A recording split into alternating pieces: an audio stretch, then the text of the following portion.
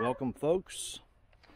This video now is going to be about my 74 GTO, the history of it, how I acquired it, what I've done to it, and how much money I have into it. But before we get started, if you've been following my videos, I just painted my red 85 Corvette, so I'll just have a quick shoot of that. I just painted it yesterday. I did a video of it when it was still in the garage here, masked up, and I pulled it out. I put on the new Corvette emblem there and on the back, and it still needs to be detailed up. It's probably got a little bit overspray on the windows and stuff.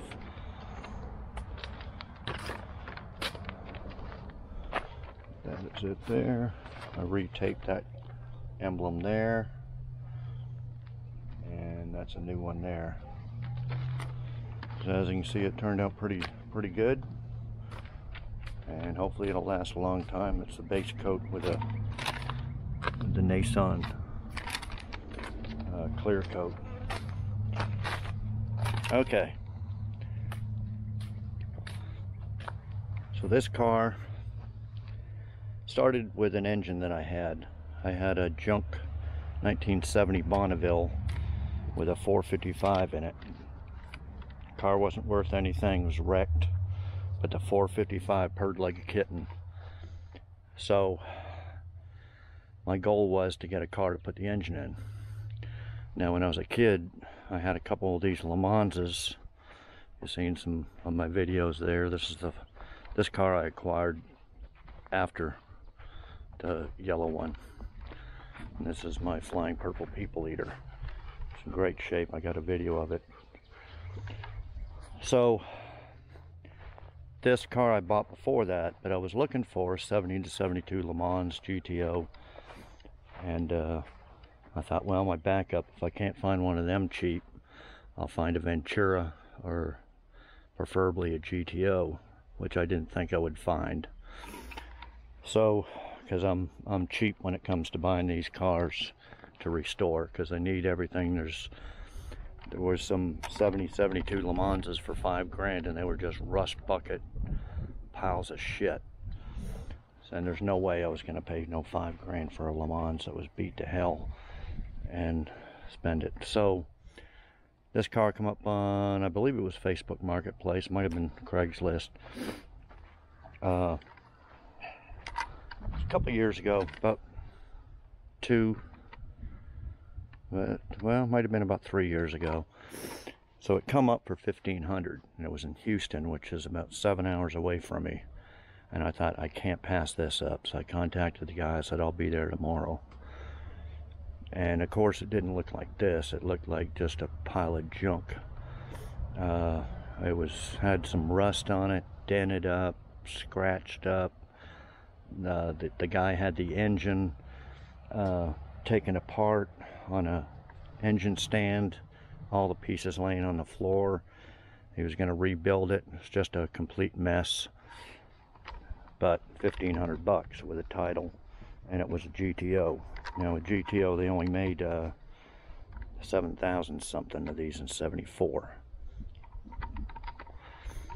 So we'll go with the Pontiac motors. Doesn't matter what size cubic inch they are, they're all the same size and weight.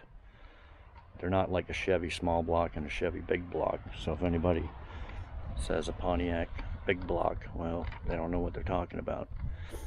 So the Pontiacs, whether it's a 326, a 350, a 389, a 400, 428, 455, they're all the same size.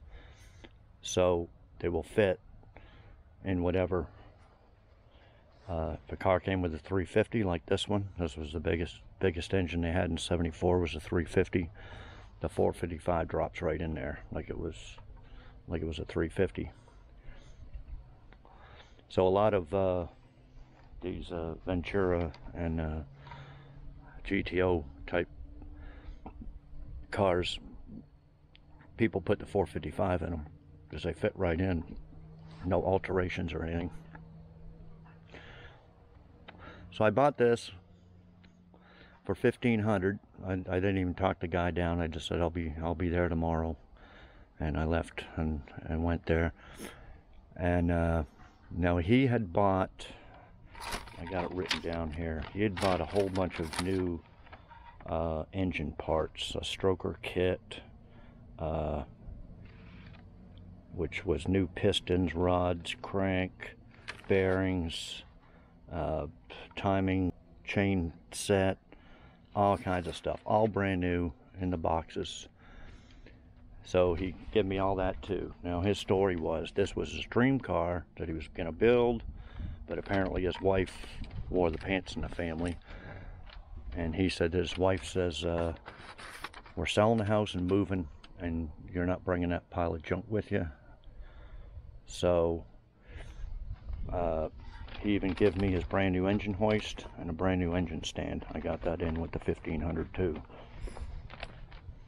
So after I bought it, I put it on one of my Facebook groups for Pontiacs, and a guy immediately wanted all them brand new engine parts, and I sold it to him for $750.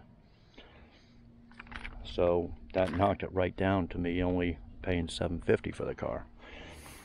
And I sold the hoist, since I already had one, to a friend of mine for $150. So you can knock $900 off that. Now I'm down to $600. That's what I paid for the car. Okay, plus I had the engine, and that's another long story. But I had a old Cadillac Eldorado that I traded for the Bonneville. The Eldorado I paid $200 for. The other Pontiac I've made $1,000 on the parts out of it. So this engine was free. Okay, so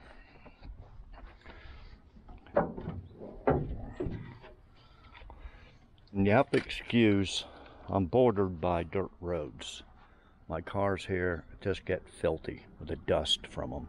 And now it's springtime, all the trees have bloomed, and you can wash a car, and within 2 hours it's full of green pollen crap from these trees. So I just rinsed this off. I didn't even bother scrubbing it perfectly clean because it'll just get dirty. Tomorrow it'll be dirty again. So here's the engine. Now if you're an enthusiast, first thing you'll notice is the scoop ain't right. The scoop I mounted to the hood. I bonded it with urethane. And why is I had the original air cleaner and mount for the carburetor, but I had it in my garage, and when one of my helpers was helping me on the brakes or something, I went to pull it in the garage, and I think the brake worked once, and then it went right to the floor as I was pulling it in, and there was my scoop and air cleaner bracket and everything, and I ran right over it, crushed them.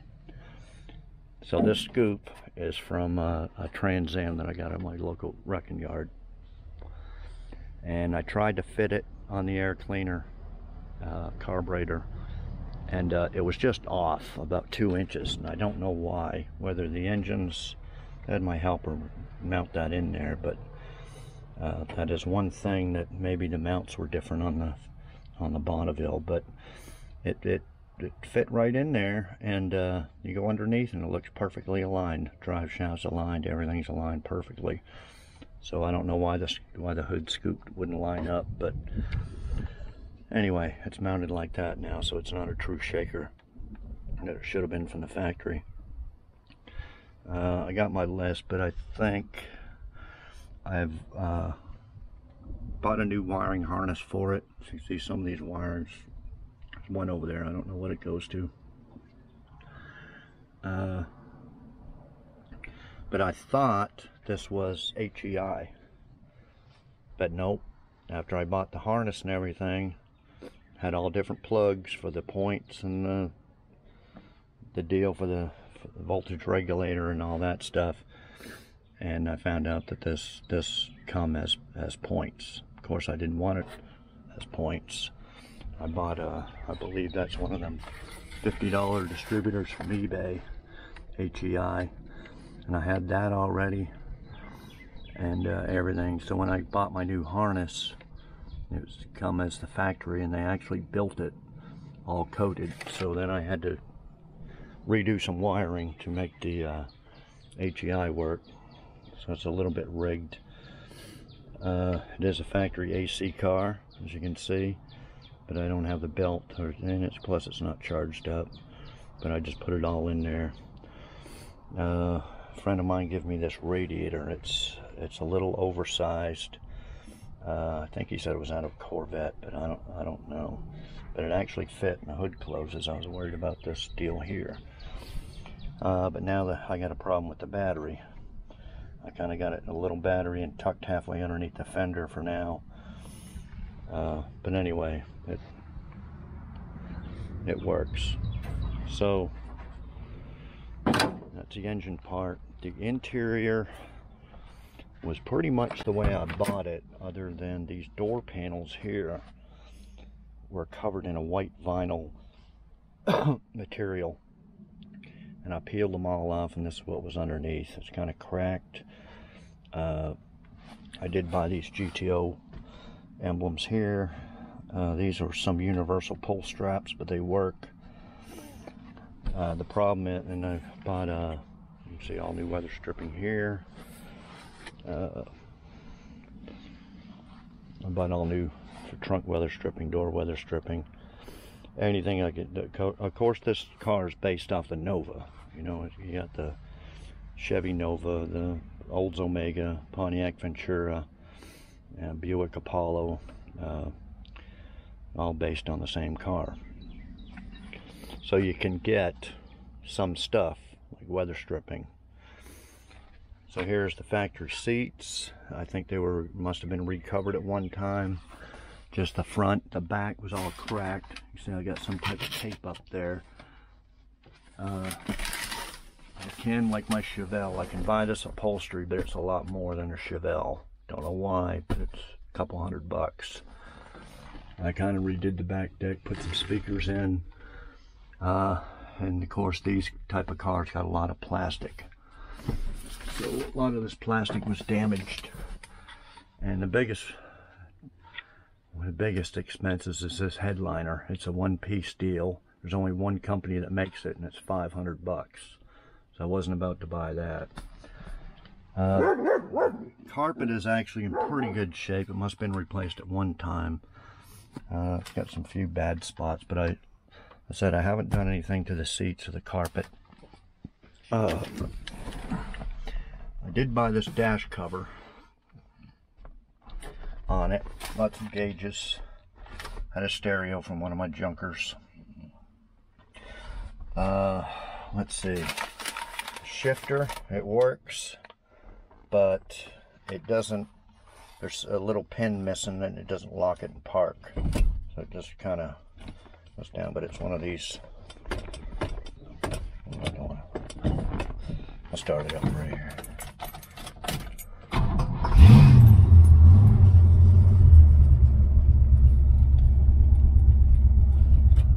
Goes all the way down like that.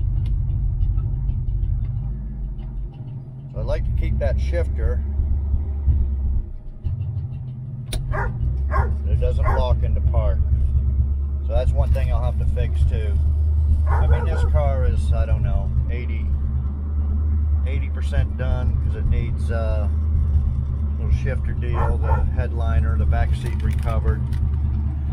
You can see here this little chrome piece for the remote mirrors missing, this door panel. I think these door panels here were actually $500 new also.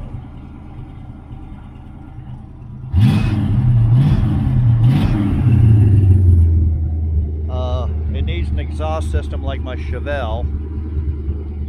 I just used the two pipes from the manifold and newer performance mufflers from that Bonneville, and I just kind of put them about halfway just to put some type of exhaust on it.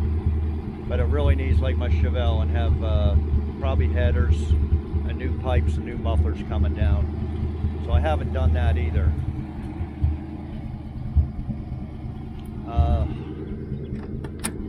Turn it on.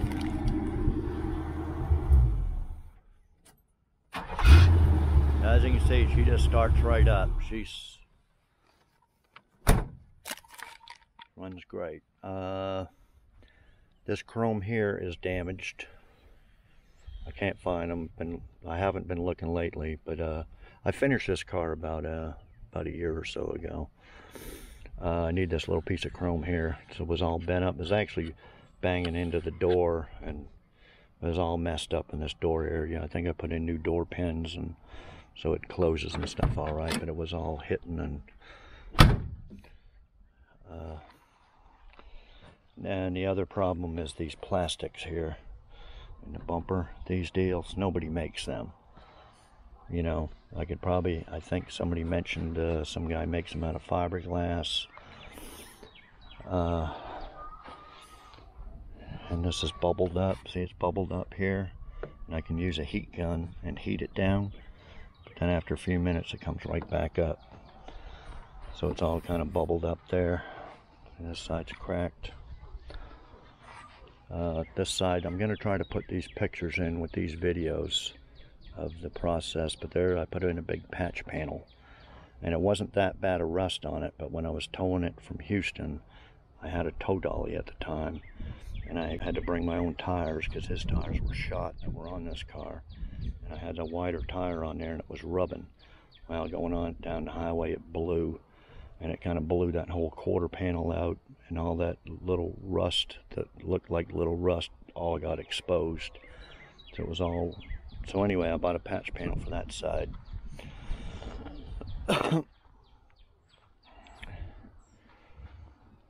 Okay, so that's basically what I paid for the car.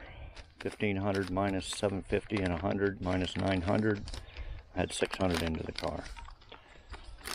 Now we'll go over what. Oh, I also sold. I probably have it here on my list of a minus. Oh, the old engine that was in it, I sold it to a guy for $300. It was all taken apart and worn out. So you can minus that $300 also. So what's that? $1,200. $1,200. That means I got $300 for the car in it. Okay, so what did I buy for it? Bought the rear air shocks for $82.17. My helper put it in, but they leak. He didn't, a connection or something, and I haven't even bothered. I did buy air shocks, and I bought shackles. But, oh yeah, okay, the shackles were $44.58. You can see the shackles under here. Jack it up a little bit, but I'll get around to fixing those air shocks. Front wheel well, $89. I think that must have been one of them inner fenders. The right quarter panel panel I told you about, that was only $47.36. The rims and tires I bought off a guy for $250. $15 for new lug nuts, $20 for a battery tray, $48.50 for a distributor, $61 for an engine gasket set. Okay. Did I add that 500? I put down 500 as what the engine was worth to me out of the parts car, but I'm not sure that's in the total. Probably is. Windshield washer reservoir, $24.95. The wiring harness was $250. The lock set for the trunk and doors and everything was $38.95. Spark plug wires were $34.95. Front shocks were $64.22. The door pins for the driver's door was $13. The body mount kit was $81.96. $100 in pour 15. Now the car wasn't a rust bucket. It was really just around the lips of the quarters, and just had surface rust along the floor and trunk and stuff. And I coated everything with pour 15. Okay, window seals $29.95. Emergency brake cable $14. speedometer 1440. Fuzzies, the door fuzzies that go in between the outside and the inside windows was $95. I think that was anyway, it's for all four. The door weather stripping I showed you earlier is $46. The rubber stopper kit was $20. Those are little stoppers. Originally I bought a quart of paint because I did all the door jambs and under the trunk. Quart of that, some primer and some welding wire was $100. Another 40 and pour 15. $22 in new spark plugs. $119 for that dash cap I showed you. Brake pedal cover, $10.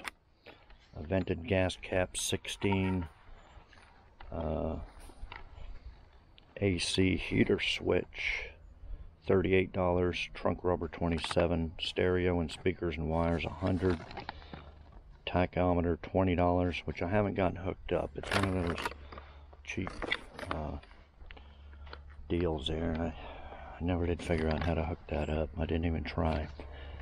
The GTO door panel emblems I showed you, they were $66. Those universal pull handles were $40. The Pontiac trunk emblem was $44.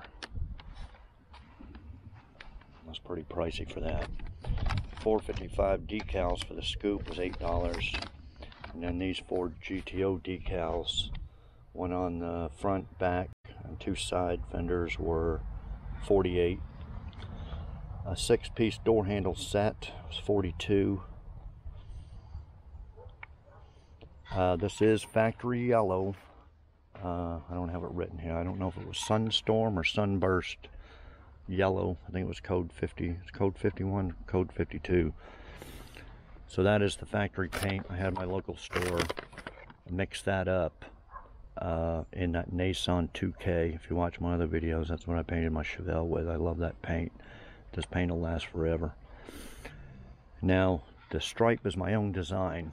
I designed that stripe based off of kind of a Ventura Rally 2 type stripe and a Nova Rally type stripe. I looked and looked and looked at them all, and this is the stripe I came up with.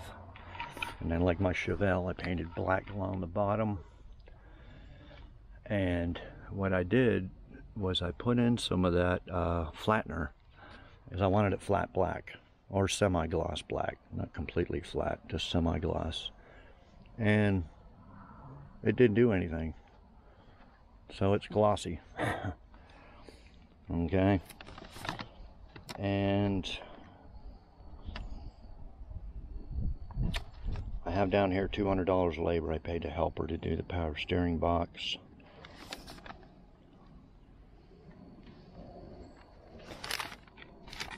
So I believe that is everything. That's everything I have written down anyway that I have in it. And the total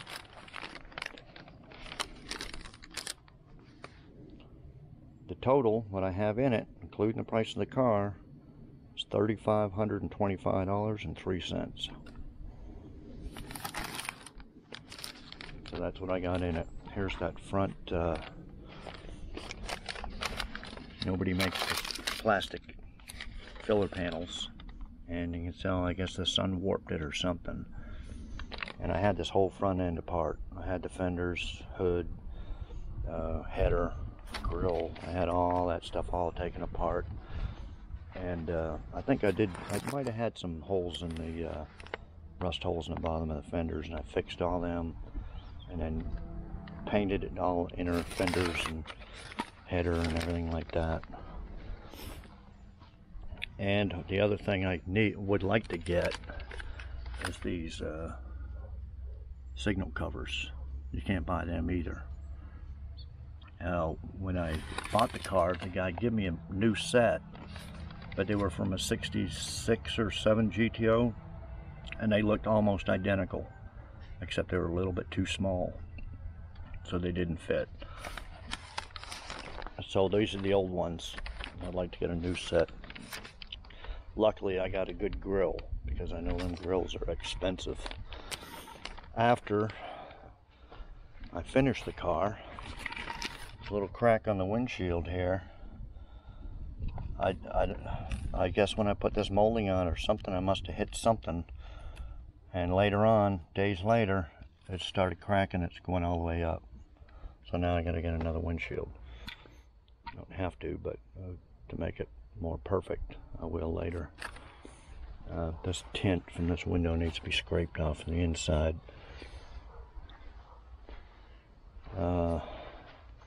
So I think that's it on the car. That's the history of it, what I paid for it, what I got in it. Of course, that ain't including labor, but that's pretty much it. We can go through, I'll show you the trunk. Show you all the inside.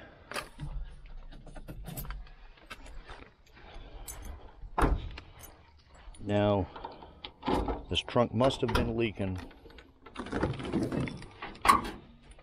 Oh, I see I even got a spare. I got all the trunk undercoated and everything. Underneath this tire here, you can see that there was a big, the guy started, he cut out, it must have been leaking, and there was must have been a rust hole there, and he had cut the old one out. And he actually got that section from a junkyard. Didn't weld it in, it was just laying in the trunk. So I didn't have to weld in a section of the trunk. The bottom, not very much. Rest of the trunk and everything was all good in it. I think the lower quarters were good. Just really had some rust around the wheel wells. And these are just some, I actually got an extra shifter, but see, that's not like the one that's in it. That's not factory. Here's some extra fuzzies, I believe. Here's that little tack I got. And it looks like a pain in the ass. Just, I don't know if I'll ever put that on there or not. Just some little extra stuff I got in there. Sending unit that doesn't fit this car.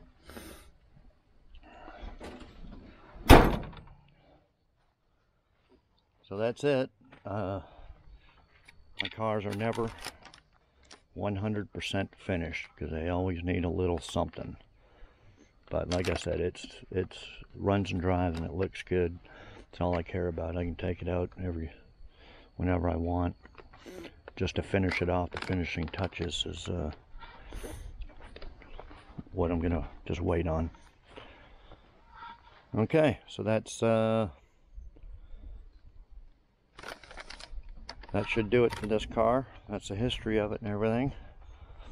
Probably see it later on when I do some other videos. Its home is right underneath that carport, and I'll just park it under there, start it up and wash it every now and then like I do the other cars. I take it out for a cruise. So that's it. You'll probably see it in some other videos once I work on other cars. So like, subscribe, comment, share, do all that stuff. Hit the notification button if you want to see some more of my videos, see some more of my fleet of cars. I got a whole bunch more here that I'm fixing to restore over the next few years, so I'm not going anywhere. So I will see you all next video.